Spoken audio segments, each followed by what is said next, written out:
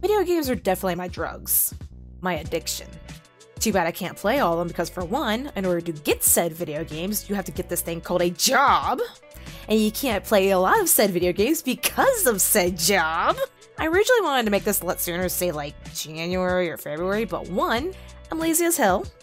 2, work drains me. 3, my mindset usually goes, why be productive when you can be playing video games? Also, more games get announced throughout the year, so that's also a thing. I'll just go ahead and skip out on all the fluff and list out the games I'm probably gonna get right away and eat my greasily earned cash. I work fast food. Don't get any wrong ideas. Anyway, starting off, we got Disgaea 6 Defiance of Destiny. I only played Disgaea 5 Complete Edition. I also played the first game, but I couldn't really get into it that much. That one threw me off, but 5 wasn't as hard to work at with most of the mechanics. I do hope most of these characters are enjoyable. So far so good after playing the demo. Too bad the DLC characters from previous games won't be around at all until like late August. I really wanted to use Asalia. She's so cute! And Desko too. I am definitely going to be streaming this game on the 29th. Next up we got Monster Hunter Stories 2 Rings of Ruin. Oh boy, another one on night 4. But with one of the reoccurring characters I saw from some of the trailers, how old are they? Unless there are some flashbacks, there's quite a bit of characters that there's no way in hell they'd be older than Red.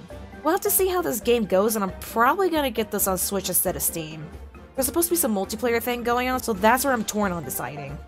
The game is like a rock, paper, scissors RPG, but the monsters you get to ride, especially when they first hatch, are so cute. Hell, they even made a fucking Kezu kinda cute, and those things are an abomination. If they do some kind of PvP-like thing like they did in the first game as well, I'm down to try that in the post-game. Neo: The World Ends With You. Okay, most of the games so far were all listed from the Nintendo Direct from like months ago, and this is the one that I had most interest in. I'm really hoping the characters in this one are good, and I'm really curious to see how the gameplay along with your buddies fighting with you works, because in the first game with the Switch, it was not fun with Joy-Cons. I had major cramping issues with this. It was only really better to play it in handheld mode, which would have been fine if I didn't have to have a dock to stream it. I mean, I knew the World Ends With You game in general is pretty sick, but come on. We got Sho Minamimoto, my boy! Next up, Kena Bridge of Spirits. Oh, thank God this one is available on PS4, not just PS5. I mean, there's a PC version too, but I'd rather try to focus on my consoles for a while. Now, when I heard of this one, I was really loving what I was seeing in terms of graphics. Also, the music sounded good yet familiar. I looked up Everlab and the music composer, and it's Theophany, the same one who's been doing the Legend of Zelda Majora's Mask remixes. And oh my lord, their work is so good. Turns out they also collaborated together for the fan-made Majora's Mask video Terrible Fate, which is really good. I really do hope the story and gameplay are good, but I do know in terms of graphics and music, this game should be in good hands. Look at these little guys! Moving on, we got Pokemon Brilliant Diamond and Shining Pearl. The character models for battles are looking pretty good, I guess, but the overall just felt underwhelming to me. Gen 4 is my favorite, and this just feels like a letdown.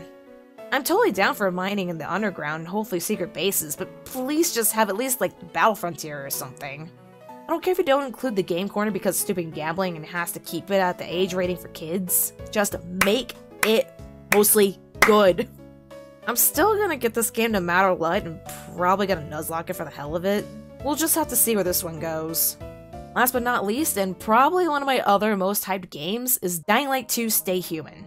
Dude, I swear I better have a new PC with this or I'm gonna have to get this on PS4. Now, the news of this game was going pretty quiet until this year, but just Dying Light in general, oh my god! I really love the first game, but just in case I shouldn't have high hopes.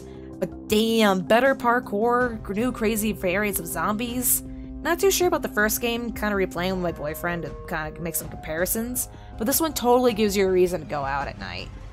I was a total wuss playing the first game at night, and I'm sure 2 will be even worse.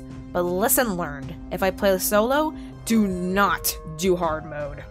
And no, I did not do Nightmare. Fuck that. Unless I'm playing with friends and want a harder challenge, that's not gonna be fun for me.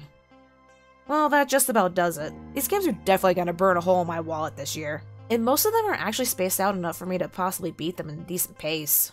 Unless work bites me in the ass and changes up my days off. Then I'm going to be thrown off. If you guys are interested in watching me play any of these games, please feel free to visit twitch.tv/solonite. I say a lot of dumb shit. Streaming days may vary.